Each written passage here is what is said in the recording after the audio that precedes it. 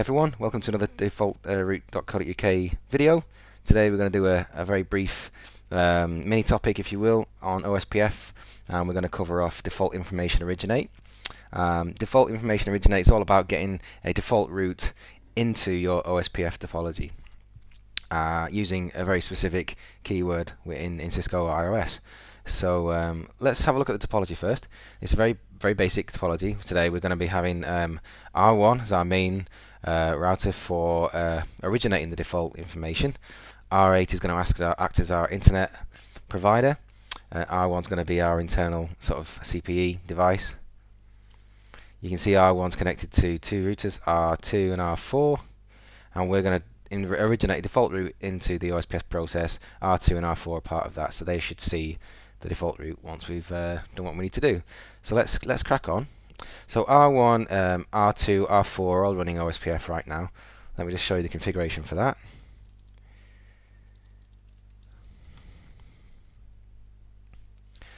So there's R1's configuration, very basic. We've configured a router ID 1.1.1.1 because we're R1, and we've basically bound the OSPF process to all of the network interfaces with that wildcard statement there. R2 looks exactly the same.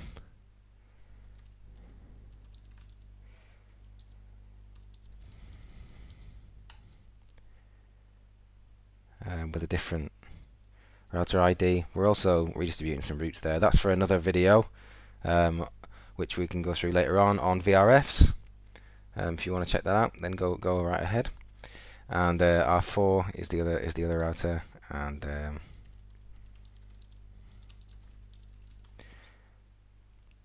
there's the configuration for that. So very basic, just a router ID and a network statement. Easy peasy.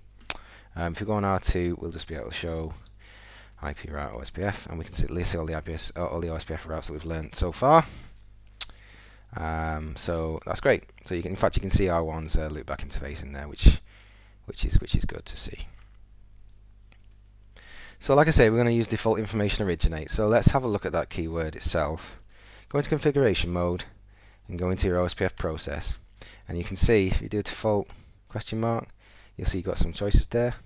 Information information is what we're looking for, originate, yeah, and then we've got some sub options here. So let's just cover off the default, which is default information originate. Let's hit return, and let's go to R2 and see if we've got the route. Now I know we won't. I'll go through that in a minute, but you can see we haven't got a default route in there at all. The way this works, default information originate will only originate the default route, i.e. advertise the default route, if it's already got a default route, which it doesn't. Let's have a look at the IP routing table on R1. And you can see it's not in the table. So let's put the default route in the table now. We'll just create a static route, and we'll point it at null 0. Yeah, there we go. And now, because we've got a static route in that table, yeah, we should be able to see it in R2's table, and there it is. So for default information originate to work without any other options, the router originating that default must already have a route to default. Sounds weird when you say it like that, but actually it makes a lot of sense. Obviously, if you haven't got a default route, then why would you want to advertise one? You know, you could create sort of a black hole there. In fact, what we're doing right here is we're creating a route black hole anyway, because we're saying that any networks other than the ones we don't know about send to null, basically send to the bucket. So that's not probably the best thing. So what other options have we got here? Let's go into left. Let's just take that route out. Null 0. So now there's no static route to null 0 there. Let's go to R2 and see if that's gone, and it has. So that's great. So back into the OSPF process, let's take the default information originate out. Let's take that out. Let's have we wouldn't have to take it out, but let's just have a look at the other options on here. So we've got always, metric type, and route map. So You don't need, so this is another tweak on here. You don't actually need to have the default route in the routing table on the router originating the default. You can use the always keyword. So now we've taken the static route to null 0 out, and we're not advertising the default route to R2. Let's use the always keyword. So the syntax is exactly the same, except we put the always key on the end. So it's default information space originate space always on R1. And remember, we've got no default route here, so if we do a show IP route 0000, we'll still see it's not in the table. Now let's go to R2 and see if we've got a default route. And we do, because we use the always keyword. The always keyword overrides the fact that we don't need a route to default in our active routing table on the originating router. So that's good. Let's take that statement out again now. Let's have a look. Let's have a look what other options we had there. We have metric type, route map. So metric is basically adding, as you all know, a metric to a route. We don't really need to worry too much about that. Metric type, this allows us to change the type of the route that they're advertising. So if we wanted to advertise a default route and change its metric type, so it could add metric, we'd change it from a type 2, which is the default, to perhaps a type 1, and then it would gain some metric. So this one's got a forwarding metric of 1. It's type external 2. Let's put the always keyword back in there, so we don't need to worry about having the static. And we'll change the metric type to 2, type 2. 2. Sorry, idiot. 1. So now if we go into here, instead of it typing external type 2, it should have external type 1, which it does. And it's got a metric of 2, not a metric of 1. Yeah. So OSPF type 1 routes can accrue metric as it goes through the network, whereas external type 2 it's always going to be the same. Right. So that's that. I've covered that off. Let's get rid of this again. So what was the other option? Route map. So a route map allows us to manipulate how we originate this route, or the reasons for why we would originate the route. So right now we've had default information originate with no options, and there you have to have the static route in the table. We've got default originate always, and that advertises the default route if always, whether it's in the routing table or not. Wouldn't it be nice if we could advertise the default route based on our routing table, right? So in this case, we've got, if I just do a show IP route here, you'll see we've got some BGP routes learned from our upstream internet host. If you remember, R8 was our upstream internet host. That's sending us some BGP routes down, and we're learning those. So they're in our BGP table. If this was a full routing table, then that would be 280,000 or whatever routes.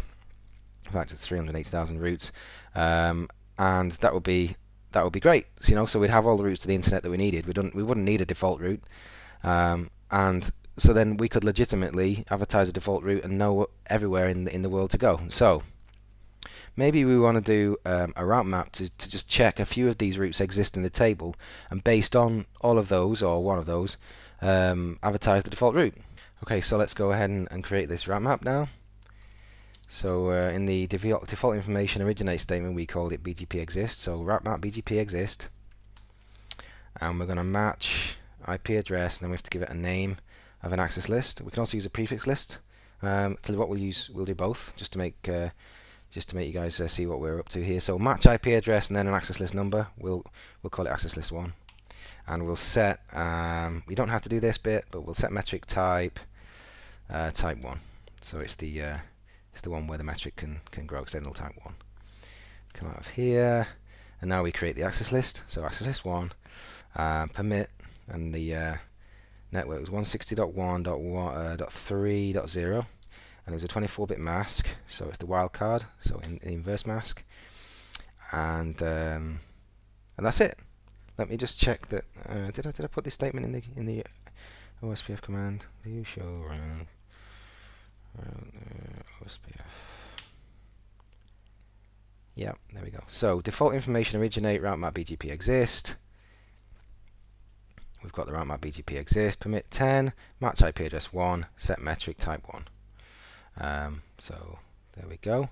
Hopefully now in router 2 we should have a default route, and we do. Again, external type 1 because we set the type in the route map, and that's there based on the fact that it could see access list 1 permit 160.1.3.0. It could see that route. So let's rip that out. Let's not advertise that route. We can do that easy enough. Oops. Let's just do a no interface loopback 2, which I think was